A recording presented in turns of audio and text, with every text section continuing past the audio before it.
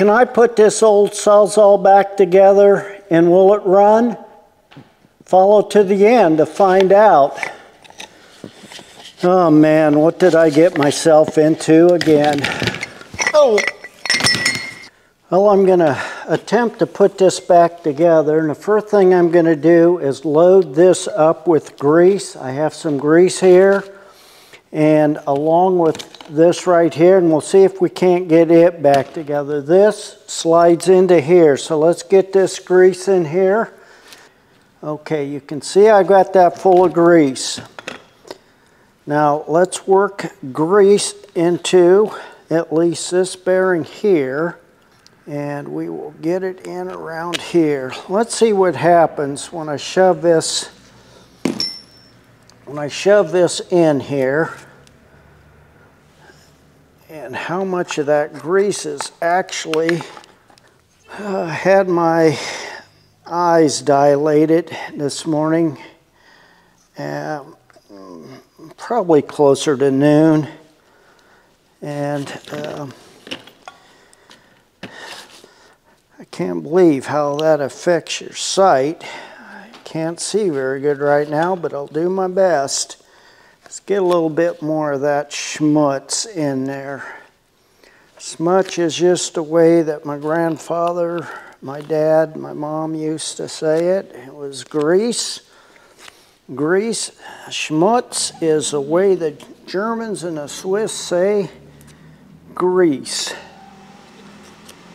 I don't know how much goes in there, do you? Let me know. Let me know in the comments how to actually do this right. Now I wonder what screws go in here next. I should have figured that out ahead of time, but I didn't. We've got two here that look right. Let's see. Hey, that's going in. Let's see how it works. I think I got the right ones. At least the only two like this.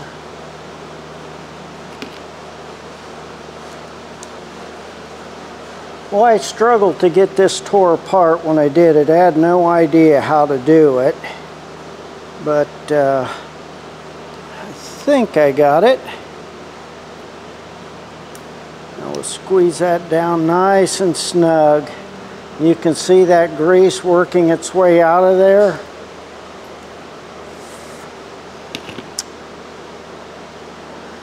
Well, I hope that spins the way it's supposed to. I think that will work. Now what's the next step? Would be, I could finish putting this together up on the front end, but we'll wait to do that until I get the back end. We're going to call this front part complete. I'll set it over there. Wipe some of this crap off of my hands, and we will pick this up, put just a little grease in that bearing so it's nice and greased. So it comes down in there. Okay, that's enough grease. Let's just do a little bit. Oh yeah, I see it coming out here really well on the back side. Okay, we'll call that greased. I think that's the end of the grease that I need to do. I'm going to reach over here and grab a clean shop towel and wipe my hands off. One thing about working with grease like this, that hands never dry out. Oh, did you see this over here, by the way, this old motor? I found a motor to get the parts that I needed to redo this old rototiller right here that I want to show you. That's coming up, and it's a lot of history behind that old rototiller, but that's an upcoming project. And I've got that motor, And these two Briggs motors right here I'm going to use for parts. If not parts, I'm going to get them running. Let's get this back together. Enough messing around. Let's take a look at this next right here. Okay, I have the coil slid into the housing, and now we're going to install this. This wire right here slid right in there. Let's see if we can get it in there.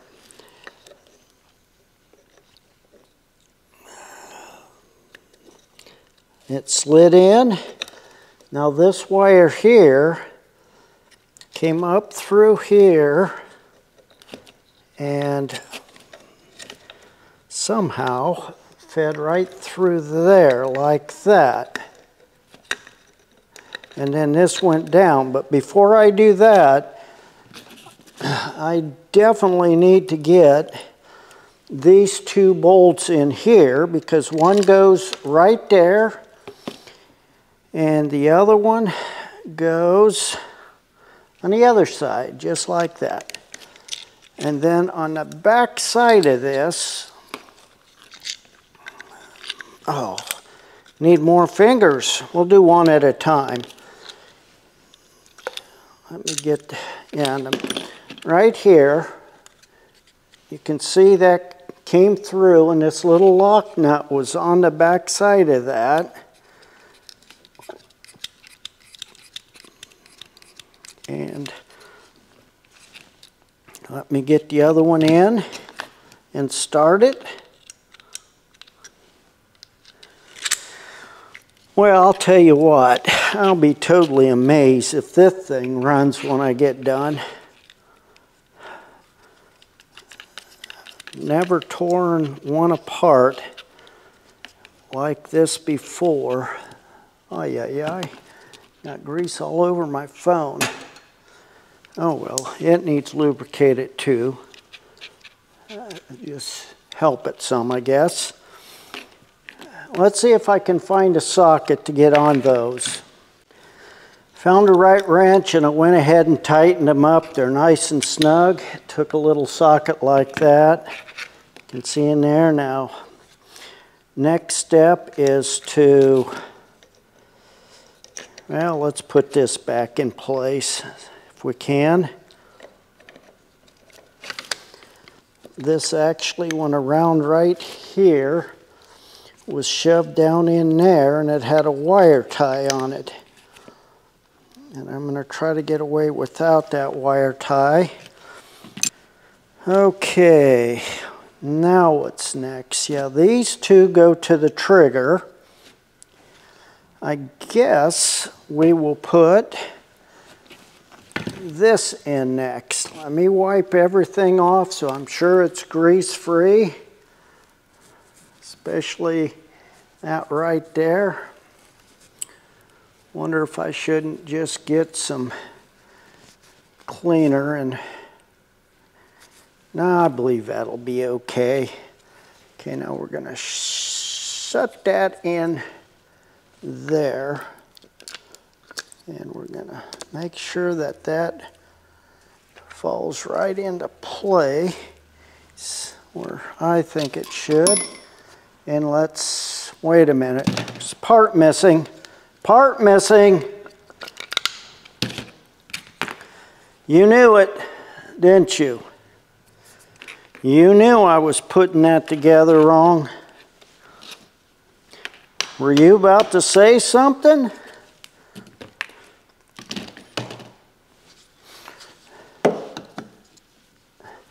What I need to do is get that down just a little further.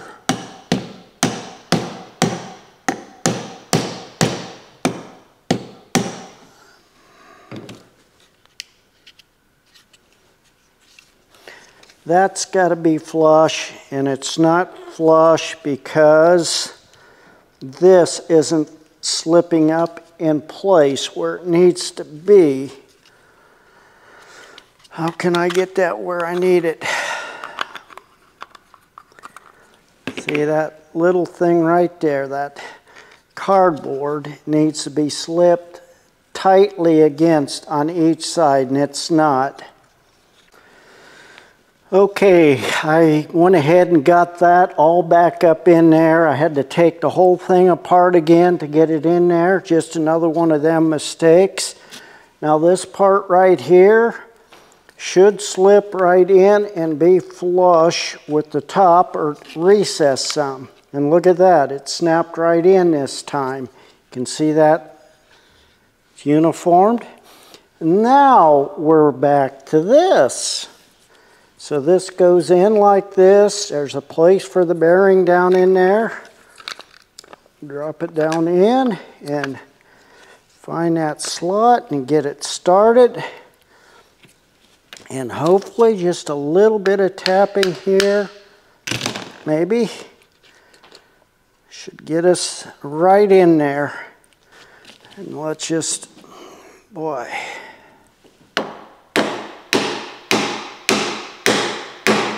I don't want to hit any harder than that. It looks to me like we are where we are supposed to be in there. So let's see what we look like with a brush in place. Okay, the brushes are in. Do you remember if this went on this way or this way? It goes on this way because the bearing goes down in there. And there were, I think, 3 screws holding that on. There's 3. Got all those. Okay, we've got this figured out. It's coming. Let's put a little grease in here just to hold everything the way it's supposed to. Okay, this goes like this. We got you. And then this thing is back together. I have the inner parts put together. These 4 screws. Took me a little bit to figure out this plate right here, which direction it went, but once I did, right together, I do have a lot of residual grease on this from handling it and putting grease in the right spots. Now, from where I sit, I would say the next step on this whole process would be to install at least 1/2 of the handle like it came off. So we're going to go do that. We're going to go do that right now. This can only go on one way on this tool. It goes like this. It has to, because you're going to hold the tool like that. So let's put these 2 screws in here, which will help hold this in place. Okay, now let's turn this over. Let's make us some room here. Have this turned over. And the trigger will fit right up in there like that. But we have to figure out now again where these wires went. Some of them's obvious, like, you know, it's real obvious that this one fed down through here like this. And it's pretty obvious that this one would have fed up through like this. So where did this one go? Where did that go? And then when I put the cord in here, which is right here, and let me get this. Did it go like this, or did it go like that? I'm going to say like this. It fell in place at least like that. Well, I have the wires hooked up, but something isn't quite right, and I'm not 100% sure what to do about it. I have one wire that is really questionable, and it's this one right here. This one right here. Doesn't seem like it's long enough. Everything else looks good, but I have to figure out why that wire seems too short. We're going to try something. No, we're not. Yeah, we are. Oh. I'm going to plug it in. Don't do this at home. And I'm going to hold on to the trigger and pull it, and let's see if it runs. Now the sparks could fly here, so cross your fingers.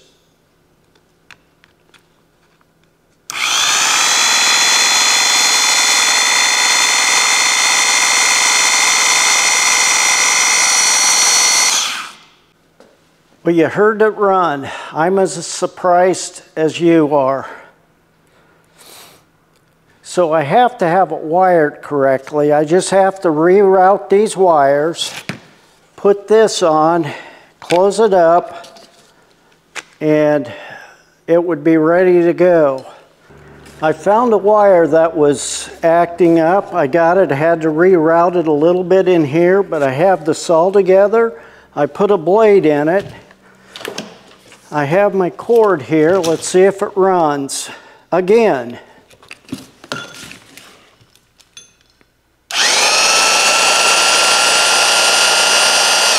It's running. Now I have a board set up here in my vise. Let's see if it cuts.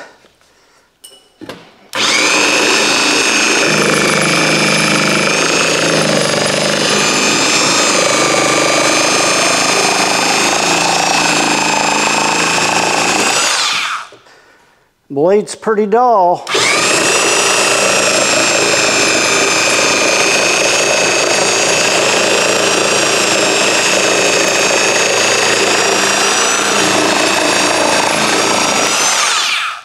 It's warming up just a little bit here, but that's normal.